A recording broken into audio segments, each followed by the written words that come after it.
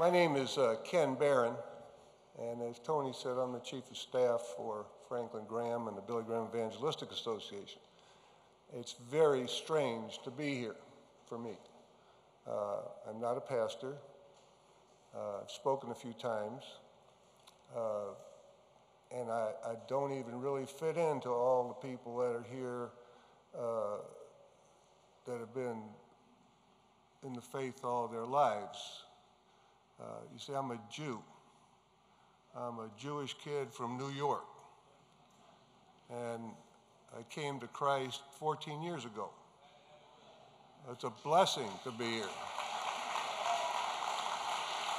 I have a great burden for Israel that I'll talk about. I just want to bring greetings from Franklin Graham, where we just left Oklahoma City. We did a festival this weekend. The weekend before, we were in Birmingham, Alabama, where we saw a couple of thousand people accept Jesus as their Lord and Savior. It was a real blessing. And I just want to bring greetings from Mr. Graham, also, not this Dr. Graham, but the other Dr. Graham. You may remember him too. I'll just give you an update that Franklin gives about Mr. Graham's condition. And he asked this question of a group of people the other day, some of you that were there. He said, how many of you know what thicken is? Anybody here? Raise your hand. A couple of people. Franklin will tell you that once you get to be Mr. Graham's age, you'll know what thicken is. Thicken is when people get older, as we will all, you aspirate your food, so there has to be a way the muscles relax, so you have to put this stuff called thicken in your food. And it thickens up water. He says it's like your coffee is like coffee jello. So Franklin said to Mr. Graham, Daddy, is that good? No. But other than that, Mr. Graham's doing well. It's a blessing. He's got a drink thicken. His mind is still alert. He's still praying every day and most of the day. Franklin will tell you he gets up in the morning, has his coffee, takes a little nap, watches the news or listens to it best he can. Somebody will read him news, then he takes a little nap, then he'll have lunch. Sometimes he'll take a nap while he's eating lunch. And then he prays, and then he takes another nap, and then it's time to go to bed. But he's doing well. We're just proud of Mr. Graham. I just want to talk about a couple of things with all of you that we're doing. I share this stuff because people don't know it, and just so you give some context to who I am. I'm, like I said, I'm a Jewish kid. I was disowned by my Orthodox Jewish family because I was a drug addict when I was 17 years old and went into a drug program. And just before that, I had encountered a Catholic nun who asked me if I could stop using drugs if she got me into the hospital to detox. See, I was in Houston too, Pastor. I graduated from the University of Houston, and I was living under a bridge in Houston. And I can share that location with you in a cardboard box because I didn't have any place to go. I had no friends. I had done everything wrong. Didn't know Jesus, but I did know there was a God. And this Catholic nun said to me, if I can get you into this hospital, will you go in? Will you stop using drugs? I said, Sister, I can't promise you anything, but I need a place to stay. And I went in. I got into it. After that, she got me into a drug program, and I wound up becoming president of that drug program after living in that residential treatment center for 8 years. That was a blessing, and I didn't know that. I sat on the hospital bed that nun got me into, and I remember the first time in my life earnestly praying. It was one of those crisis prayers, Lord, get me out of this, and I'll never do it again. I forgot that for many years and didn't know what was happening. And then President Reagan came to visit that drug program, and the next thing I knew, I was working in the White House for Nancy Reagan as her director of projects and policy. How does that happen? How in heaven's name does that happen? to a Jewish kid from New York. I mean, it doesn't happen. During that time, I made a lot of friends, and I started to call people and say I needed a job in 1986, and lo and behold, I'd gotten 4 or 5 job offers. It was crazy, but the one I didn't know about was McDonald's. And the guy asked me if I wanted to go work for McDonald's. I said, yeah, well, you know, it's not kind of an upward job working for McDonald's. He said, no, it's an executive job. So we started Ronald McDonald House Charities, which I'm sure you've all heard of, and then I was blessed in having to deal with, I became a corporate senior vice president of McDonald's, and I dealt with the things nobody else wanted to deal with. Animal welfare at McDonald's, think about that.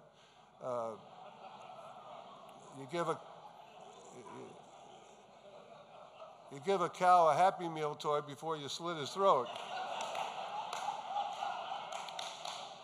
And then I also was given nutrition. I was in charge of nutrition at the world's largest food company. 2 weeks after I got that job, the movie Super Size Me came out. I've been blessed. During my time at McDonald's, I met a man named Paul Sabers. Some of you may know him. He kind of founded the Issachar program. And Paul spent 10 years witnessing to me and led me to Christ in Chicago when I was working there. And I called my parents because they had kind of re-owned me again after I went to work at the White House.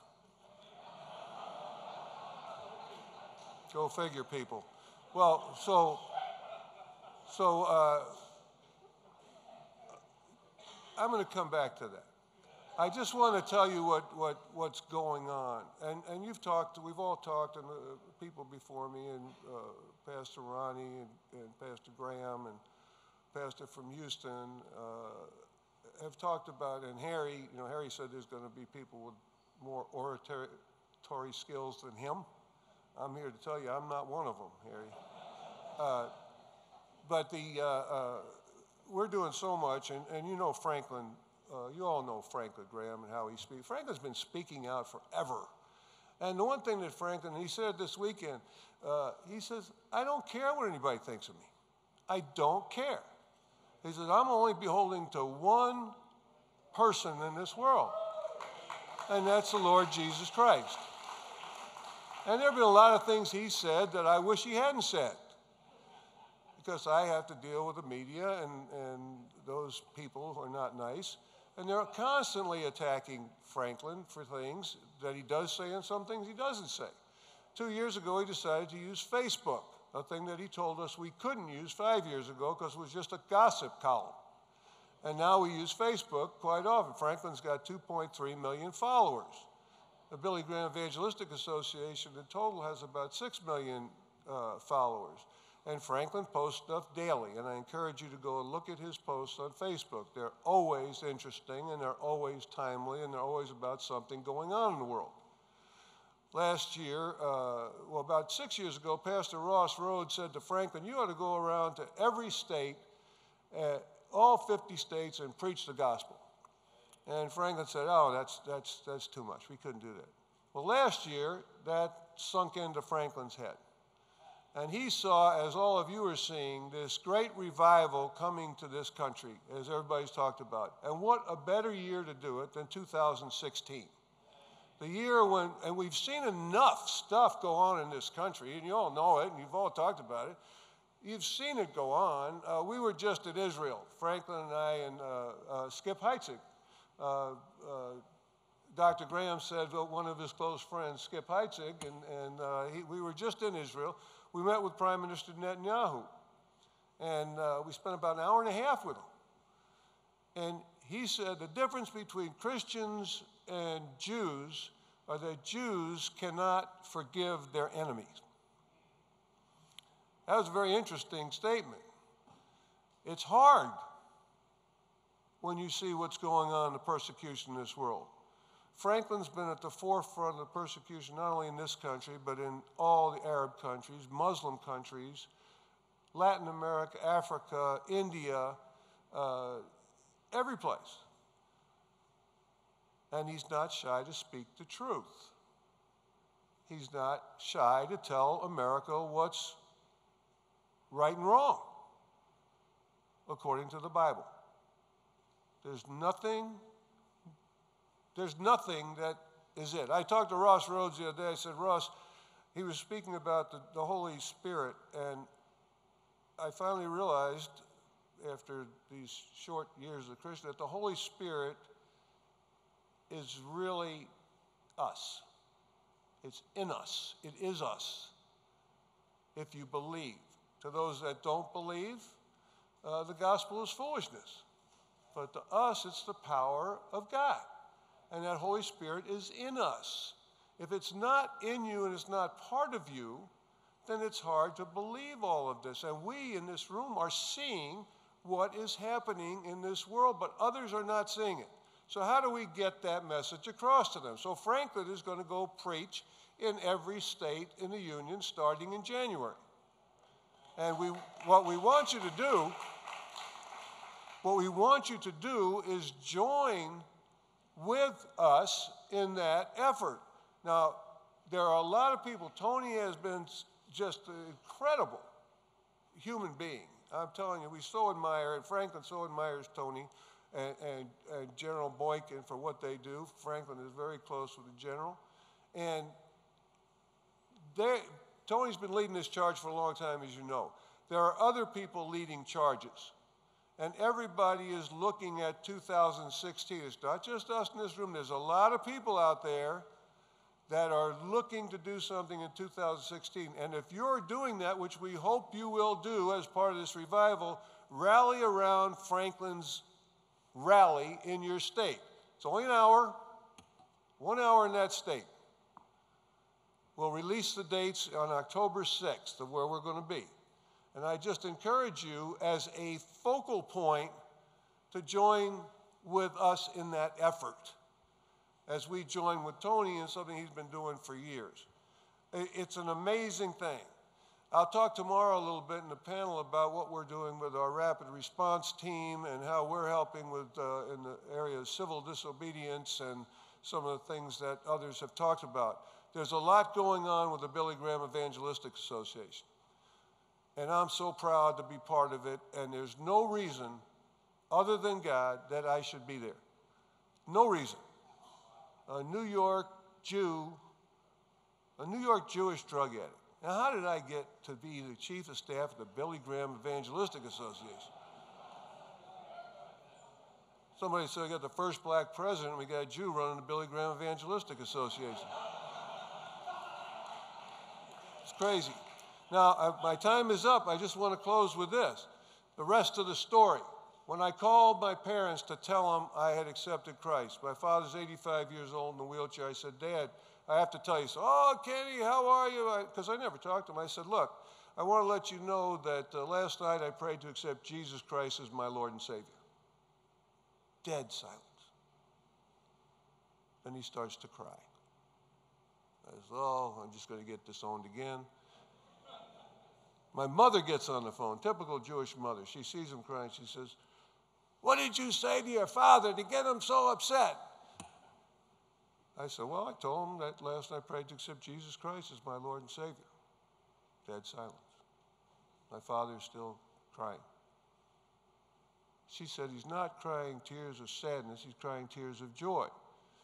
Because 28 years ago, when we were looking for help for you with your drug problem, we found Jesus too. So,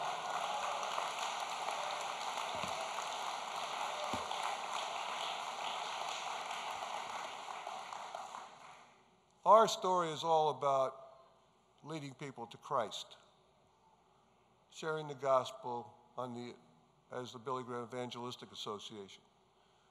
For over 70 years, Mr. Graham preached the gospel, and Franklin's picked up the mantle to do that.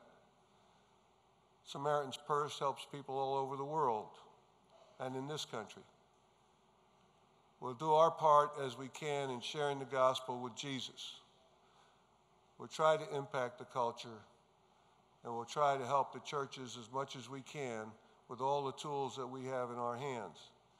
But it's going to be up to you guys to make it all happen for discipleship and for keeping that in the top of mind in everybody's lives. Thank you, Tony, for having me. It's such a blessing. I don't deserve this honor of speaking to all of you, but thank you all for listening. God bless. My good friend, Dr. Ronnie Cole.